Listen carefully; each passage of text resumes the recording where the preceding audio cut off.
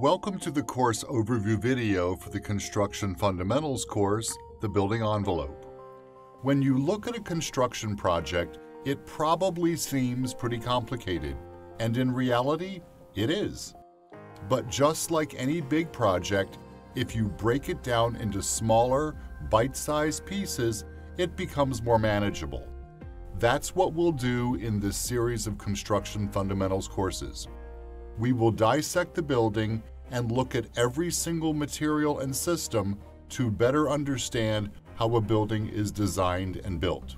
So in this third course, The Building Envelope, you will learn about maintaining the integrity of the building, keeping water out, and ultimately controlling the building's temperature and humidity. You will learn about building cold-formed steel stud wall systems, which are the most commonly used wall systems in commercial projects. You'll learn about the wall system materials themselves, framing options, infill framing, and bypass balloon framing. After discussing the wall systems, we move on to the building exterior and discuss the different types of cladding systems. You will also learn a lot about curtain walls, glass, and glazing, the common types of curtain walls and alternatives to curtain walls, such as storefront systems and structural glass. You will really enjoy learning about the different types of roofing systems, including roofing requirements, roof safety, and the different types of roofs used for low slope and steep slope roofs. We will wrap up this third course discussing doors and windows, door requirements, door terminology, and the different types and materials used in doors. You will also learn about window materials, glass types, glass choices, sunshades, and interior glazing.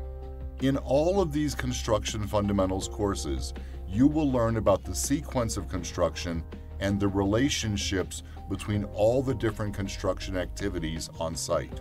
You will be able to identify all the different parts and pieces in a commercial building.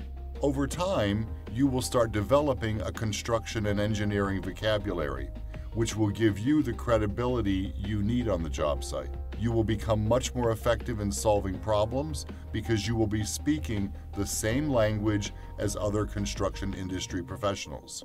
Before you know it, you'll be able to answer the question why. Why are steel beams shaped the way that they are?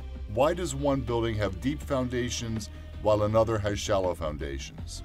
When you can precisely answer questions like these regarding every scope in the building, you will become a very valuable member of the project team. For information regarding any of our Construction Fundamentals courses or to sign up for an online course, please visit vdci.edu.